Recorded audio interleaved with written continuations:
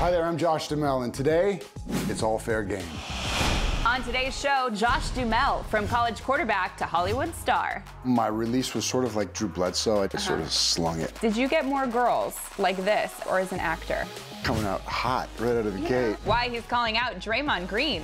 I was pissed off at Draymond Green. I thought he was kind of a prick. I mean, that's what a real man would have done, in my opinion. Plus, find out which A-lister he beat out for Male Model of the Year. I would just like to point out that that is a deeper V-neck than I have ever worn in my life. Did you wax for that? Appropriately humiliating, which I thought it might be. It's all next on Fair Game. Welcome to Fair Game. I'm Kristine Leahy, and my guest today transformed from the scrappy quarterback of Minot State University to one of Hollywood's leading men, Josh Duhamel. Yes. We've got to start high. Oh, God. We've got to start with this piece of gold. 1992 to 94, Minot's starting quarterback. I noticed a mullet, but what's the rest of the scouting report? Yeah, no, that was a full-on mullet. A full-on mullet. It's actually grown out a little bit on top. I used to be real short up here, like short on the top, and then real long. It's like a side part real long mullet. and locky in the back. It was beautiful. How were you as a quarterback? I was just amazing. Like, what would the other teams see in you? What did they have to prepare for? No, I was average. I was a passer. I was a drop back passer. Okay. I didn't run much. A lot of rollout. It was like, at the time, it was West Coast offense type stuff. Yeah. It's a lot of rollout, sort of. And then we had another quarterback who was more of a runner than me. So basically, I just avoided contact at all costs. You were like the pretty boy quarterback. Exactly. Did you get more girls like this as a college quarterback or as an actor? Ken, you're coming out hot right out of the gate. I saw this picture, and that's what I wanted to know. Like, does this mullet work for you? Look how innocent that kid was. It doesn't look innocent. By the way, your tongue is halfway out of your mouth. I was a freshman then. Okay. I think that was my freshman haircut. Okay. Are you dodging my question? Did I get more girls then? And let's say. Listen, first of all, I'm in LA now, and I was in North Dakota then. So you're saying you get more girls now as an actor? Just by proxy, there was very few girls there, just because there's very few people in North Dakota. Okay, so you're going to dodge my questions all day. This is good to know. We'll come back to this one. Was there an athlete that you tried to emulate? Your favorite one, the person you idolized? Yeah, I was a big Troy Aikman fan. Big Troy Aikman fan growing up. I guess my release was sort of like Drew Bledsoe. I wasn't like Drew Brees, who was up here. I sort of slung it a little bit. Yeah, I mean, Aikman was probably the guy that I looked up to the most. It's not a bad person to try to be like. You also have these thing called the buddy games that you do with your friends, and it feels so secretive. Like, where do you do this? How often? Who's invited? So the buddy games started probably 20 years ago.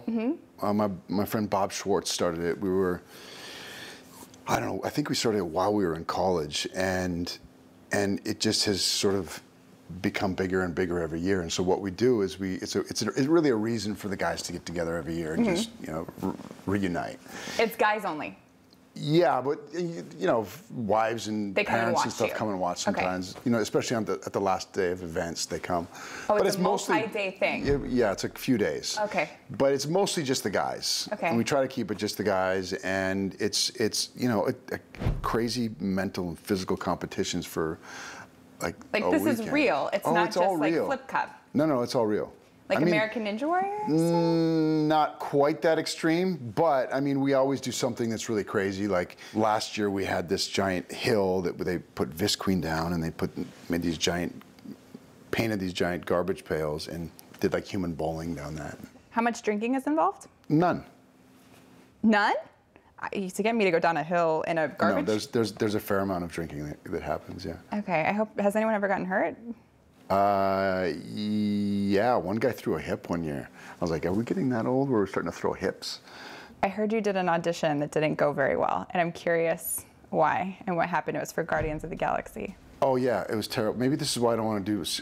It went horribly. Just put a bad taste in your mouth? So I was doing a movie with Hilary Swank and Emmy Rossum about, and Hilary had Lou Gehrig's disease, and she was my wife, and it was a really depressing movie, and we had just finished shooting the most depressing scene of her dying, and it was just like, I just remember leaving there going, oh my God, this is just such a downer. And then I had to go do an audition for Guardians of the Galaxy, like raced over to do that, and it was the worst audition I think I've ever done. You still have to audition? Well, yeah, for movies like that, yeah? Sure. Yeah. And ultimately, they made the right choice with Chris Pratt anyway, so I'm not that upset about it. Well, but it could have been you.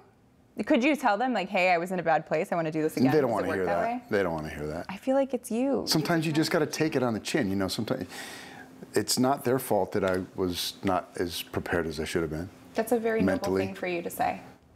I want to talk about Fergie for a second, because at the All-Star game, her national anthem performance, I heard that you called her afterwards and you guys talked and you defended her, which was really cool. What's the relationship like with you guys? Are you still the person that she calls when something like that happens? I actually called her. Yeah. Because I don't think she realized, people were calling me going, what just happened? Right. I was like, what do you mean? I was driving back from the airport when I got there, starting getting phone calls. So you didn't see it live? I didn't see it live. And so she was at the game just watching it, and I was like, are you all right? She's like, yeah, I'm having a great time. She didn't know yet.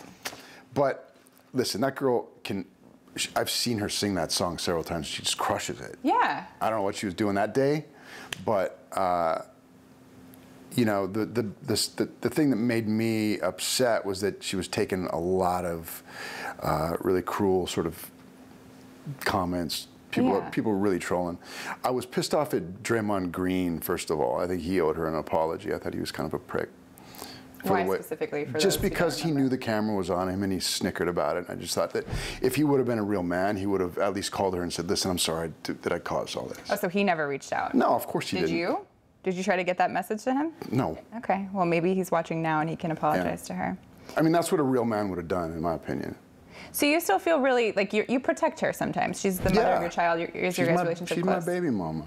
She is. Your son is growing up in LA. You are a Vikings fan, and Fergie owns part of the Dolphins. So where is his football loyalty going to lie, if you had your way? Oh, he's going to be a Vikings fan. Are you sure? Absolutely. How do you make that happen? I just drill it into his head every day. The Vikings? But he's 5. How do you do that to a 5-year-old? That's what Packer fans do to their kids. Why can't I brainwash my child into becoming a Vikings fan? How do you brainwash your child at 5? That's what you got to do. You just sit down and make him watch Vikings. I want to watch Vikings games with my son as he grows up. It might backfire on me. Okay. Is Fergie cool with that? Yeah, he'll still root for the Dolphins. Oh, he can support both teams. Yeah, AFC, NFC, it's all good. Is he playing organized sports? He's playing T-ball now. Okay. He's playing T-ball. He's in jiu-jitsu. He just got his first stripe on his belt. I also heard that you had a very unique way of teaching him to run the bases. So I had I just got my new house. I had no furniture.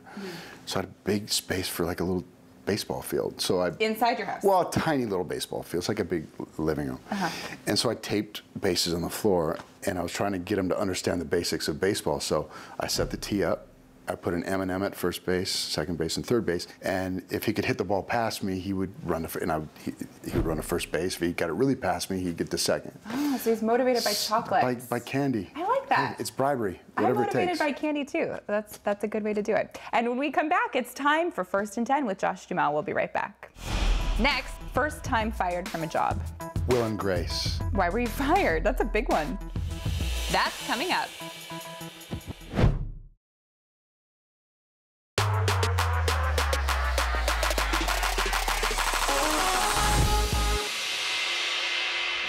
Welcome back to Fair Game. I'm Kristine Leahy, hanging out with America's sweetheart, Josh Duhamel. Okay, so this is how this works. I'm gonna list off some things having to do with firsts, and then you have to tell me the first thing that comes to mind, okay? Okay. First time fired from a job. Will and Grace. Why were you fired? That's a big one. I don't think I was very good in the read-through the day before. They hired me, and then I went to the read-through, and I guess I wasn't funny. You didn't even make it on an episode. No.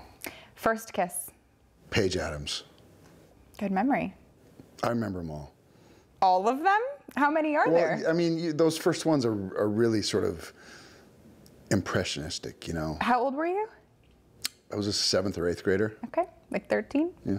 First time you were intimidated by a co-star. James Caan. Why?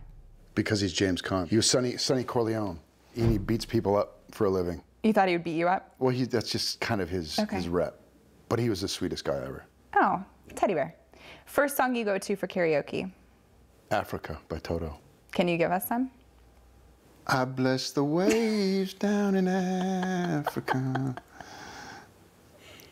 No, please don't make me do that. Okay, I hope you're better at it. I need to hear it. I need to hear it. Yeah. And I need to warm my vocals up. Sure. Otherwise, it would have been great. I understand. First thing you think of when you look in the mirror? You're getting really gray, dude. That's what you say? Have you ever considered dyeing it? I did for a little bit, and I just don't care. I like the salt and pepper look. I think that's good for a guy. Well, I'm growing it out for a thing right now, so it's like this is really great. First time you were really upset you didn't get a role you wanted? I don't know if it was the first time, but one that really hurt was a movie called John Carter of Mars. Okay. Which turned out to be a flop, so thank God So I didn't get it. Why were you upset you didn't get it? Because I thought I could have got it. I thought it was right there. Was that the kind of role you were looking for, that message? I loved the book, and I loved the director. Okay. And it was a really cool story, and I just thought that I was right for it, and I didn't get it. And it was, it's just, this is a game where you got to have a thick skin. It is. For sure. First thing anyone should do if they visit North Dakota? Go to Theodore Roosevelt National Park and see the Badlands. Oh, that sounds cool. Beautiful. First thing you would do as NFL commissioner?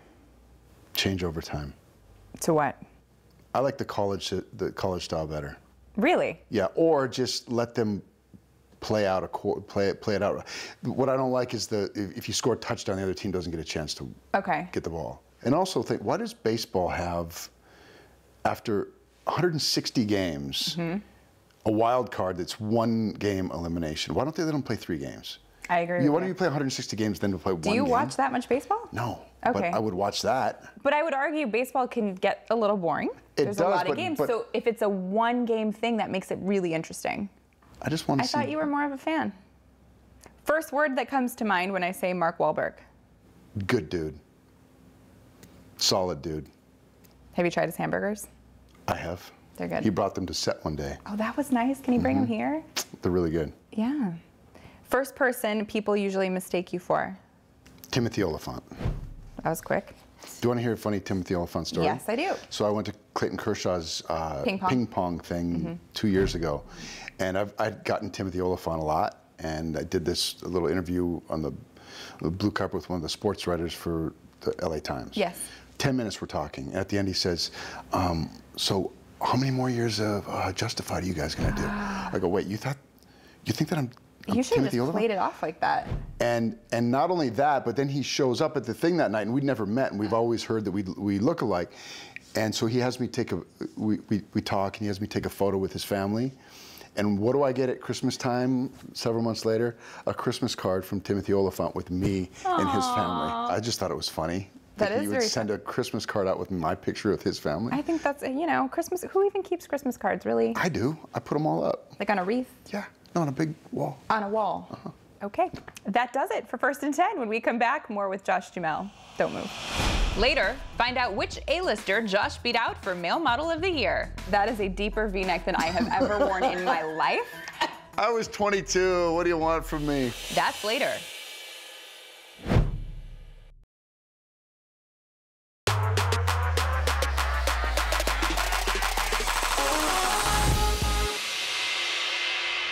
Welcome back to Fair Game. I'm Kristine Leahy with Josh Duhamel, and I want to talk about sports for a second. You are a big Minnesota sports fan and a Vikings season ticket holder. And so when Josh Duhamel shows up, like the fans around, what do they say? Sit down, you're They don't care that view. you're Josh Duhamel. Yeah. Okay. No. You were also at the NFC Championship. Yes. We share this in common that I'm not thrilled with the Eagles right now. My team is the Patriots. Okay. Were they heckling you? They were awful? terrible to me. Okay, what'd they do? They were terrible to me. Little old ladies were flipping me off as I was leaving the stadium. Kids were elbowing me. Little ladies? And they'd already beat us 38-7. I was like, what more do you want from me? I mean, it'd be one thing if we went in and beat them or if the game was close. Were you wearing something ridiculous, like a ridiculous Vikings jersey? I think I had my Vikings hat on. Okay. Would you rather win a Golden Globe or for the Vikings to win a Super Bowl? I'm gonna say Golden Globe. I'm not going to tell the Vikings that you said that. Hey, I want them to win a Super Bowl. Don't get me wrong. But you'd rather have a Golden Globe first. Look. What would you rather do? Would you rather have your Patriots win one, or you win an Emmy for this show? Good call. Very easy. But you know what I'll say? What's the answer? I would rather win an Emmy, but the Patriots have already won a lot of Super Bowls, so I'm cool with them. And also, Yeah, I don't really have like that kind of loyalty for the Patriots. I'm a kind of light-hearted Patriots fan. Would you consider, you're a diehard Vikings fan? I love my Vikings. But you just would rather you have a Golden Glove. It's time for something now that we're going to call Interview Tap Out. And here's how it works. Josh and I are going to go back and forth asking each other questions. And like the show name, everything is fair game, even if it makes either of us a little uncomfortable. If one of us doesn't want to answer, then we can tap out at any point by hitting the bell. But whoever does hit it, they lose. And no one likes a loser. Okay. Right. Oh, we got a bell? We have a bell. Here's the bell. Man, you guys spare no expense. So, no expense. And it matches your pants. Thank you. That was on purpose.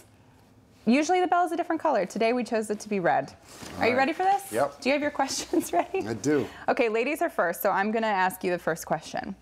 Josh, are you currently dating anyone right now, and what is their name? No. Okay.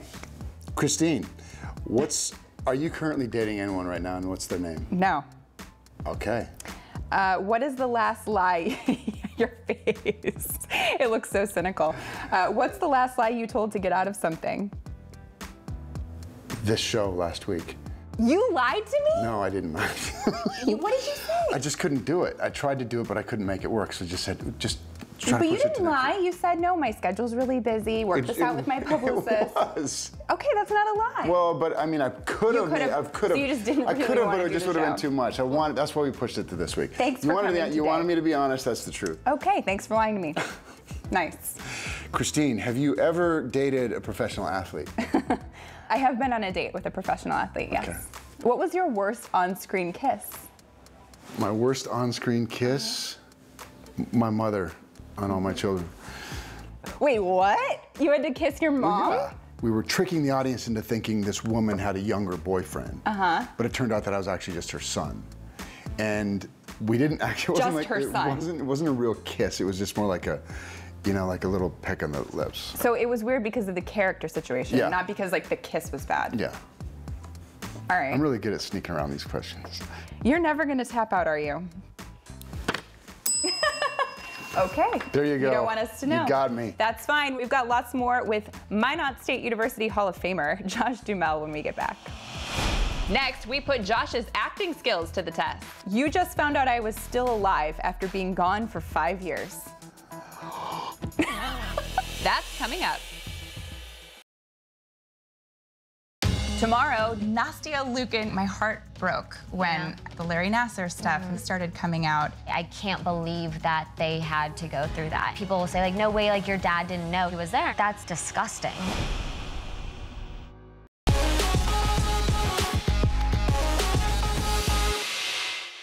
Welcome back to Fair Game. I'm Kristine Leahy, hanging out with 2002 Daytime Emmy Award winner for Best Supporting Actor, Josh Duhamel. Oh, you did your research. Yeah, I did do some research, and you beat out Mark Consuelos. I did? That was a big, you don't even remember? I don't remember that. I watched the footage of when you won this award, and by the way, they put you in the way, way, way, way, way back. Yeah. They had to play that music for a very long time for you to walk all the way up there. I don't think they thought you would win.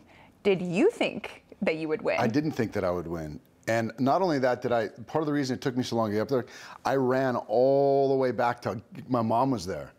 I gave her a big hug, so and I came back. you weren't sitting in the back. I was sitting close to the front, but the first thing I did is I ran all when my mom had come. That's sweet. And I remember Dick Clark going, from now on, could everybody please just go straight to the stage? Everybody please just go straight to the stage. So You ruined it for everybody. I did. Okay, one other thing that you won. Do you know what this is? Oh, God. Do you have any idea? I probably do. Don't tell me. 1997 IMTA Male Model of the Year. This is you and a man known as Chris Kutcher at the time. He is now Ashton Kutcher. First, I would just like to point out that that is a deeper V-neck than I have ever worn in my life. Did you wax for that? Did you shave?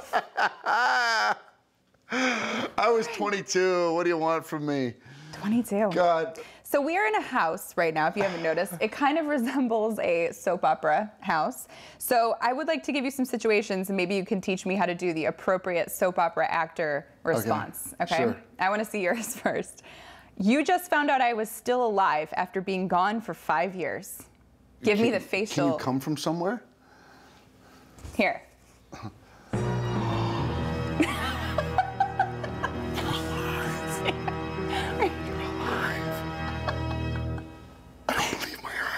That's what you would do? Yeah. Okay. This next one, you got to teach me how to do it. Don't question me. I won a daytime Emmy. Yes, you did. I shouldn't question you. How about I'll ask you what you would do. Okay. Let's see. I want to see what your reaction is. I'm not an actor. I don't have Yeah, but this will be like the actor's an acting workshop. Emmy. Yeah, this will be like the workshop. Okay. This will be your. Okay, Josh, start. direct me. Okay. We're in a house that could resemble a soap opera. You're right? just reading my cards. You just got out of a coma after sleeping for 5 years straight, and Tom Brady is still quarterbacking the New England Patriots. That's good. I thought that was good. Yeah. Okay. That was real. So you don't have to. I want to feel a little bit more. I want you to feel it a little bit more in the beginning. Let it affect you. Oh, I'm Let waking up from my coma. Like, okay. Yeah, you got to be waking up from your coma. Okay. Okay. You just got up. You just woke up from 5 years in a coma. Tom Brady is still quarterbacking the New England Patriots. Well, there's something to work with there. That is why you have an Emmy. You look I don't. You look the part. Thank you. Look the part. I look like I just came out of a coma? No, you look the part Thanks. you look the part of a soap opera star. Josh, thank you. Thank you. This has been interesting. Appropriately humiliating, which I thought it might be. I'm really glad. Josh, thank you so much. I'm Kristine Leahy, and I'll see you next time on Fair Game.